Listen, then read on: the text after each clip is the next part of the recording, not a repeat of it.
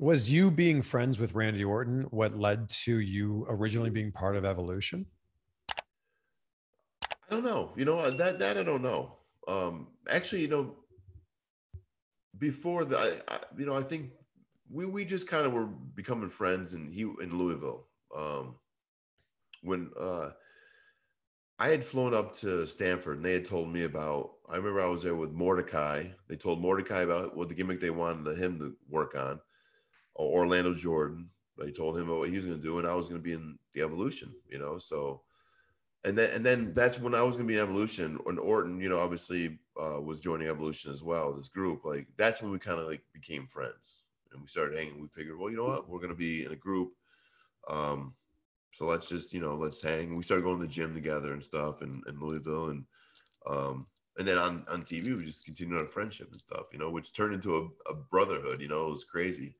Him and I were just really, really good friends. We really enjoyed like traveling together and stuff. And it was just fun traveling. And I think it was a little too much fun. That's why, eventually I got kicked out of the Evolution idea. But, it was great times. He's a really good guy. And he's, in my opinion, top five of all time wrestlers in WWE. So how long was it from them pitching you the idea of being an Evolution to them just changing their mind and deciding, you know what, we're going to go with somebody else? I'm not sure of the timeline, but it like the timeline I always envisioned the way it was going. That's when we became friends, and then he started sending us up on TV, and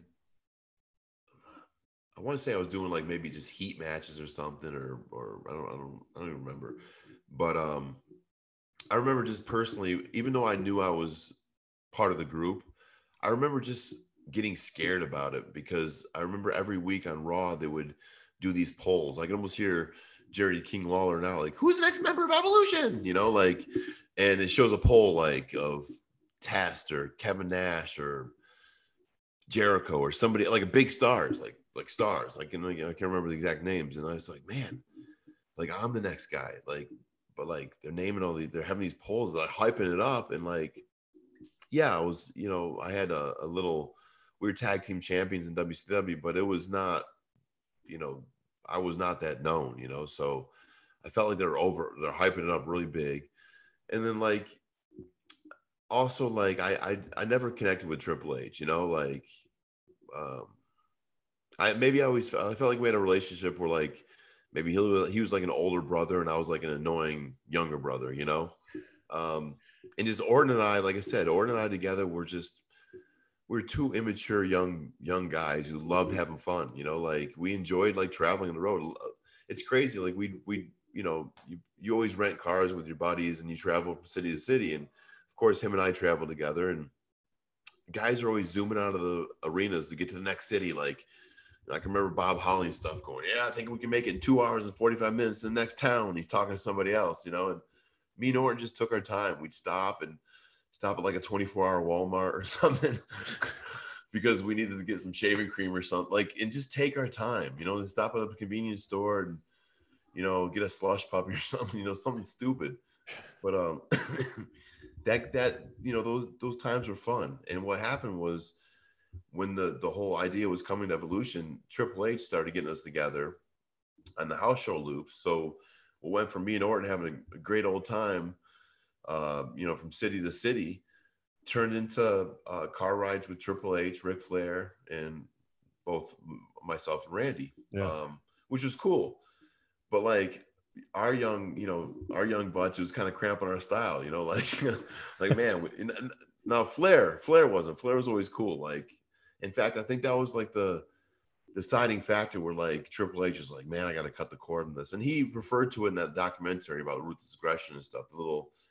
He was like, I wanted to kick him out of the car. I want to kick him out, throw him over a bridge or something. And it makes sense because we're young kids, are we there yet? That type of stuff. And if we're being annoying kids, Flair really loves the, he's still a kid at the heart himself, Ric Flair, Sure. So with these, and I said it a million times, it seems but with these car rides, we were supposed to be talking about the X's and O's and the this formation of the group and what it means and stuff, turned into immature hour for me and Orton in the back seat. Like literally, the only thing that was missing was Triple H turning around when you got, like, you know, basically, I'm gonna just pull this car over and spank you guys. Like that's the only thing that was missing.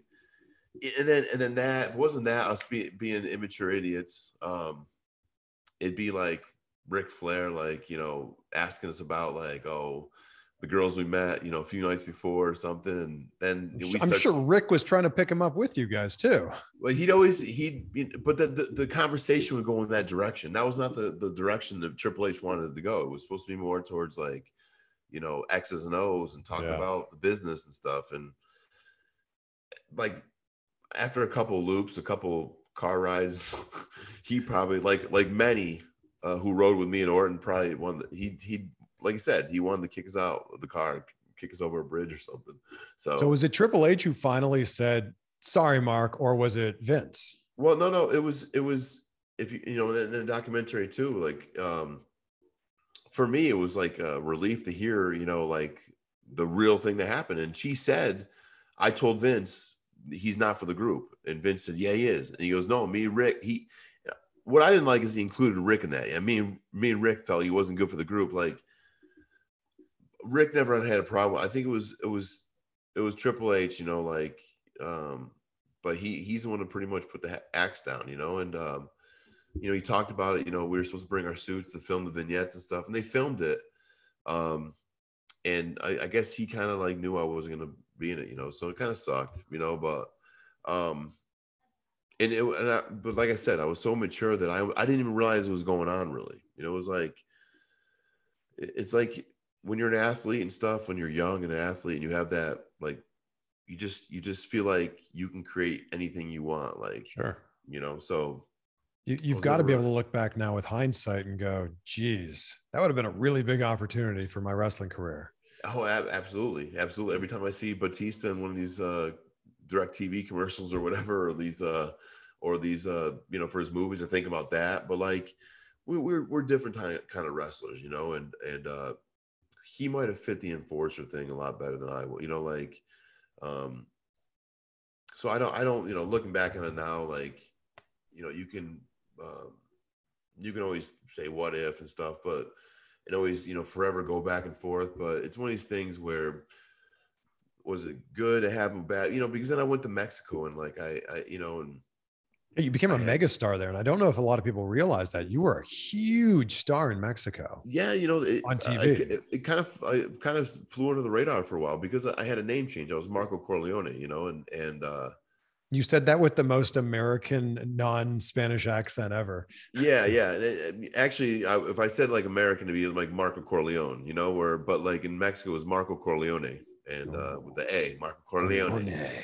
And that was kind of like, you know, that the one thing in that whole documentary WWE, which they didn't really express, was like, or talk about, you know, they have to do it because it's WWE videos where it's not the end all be all.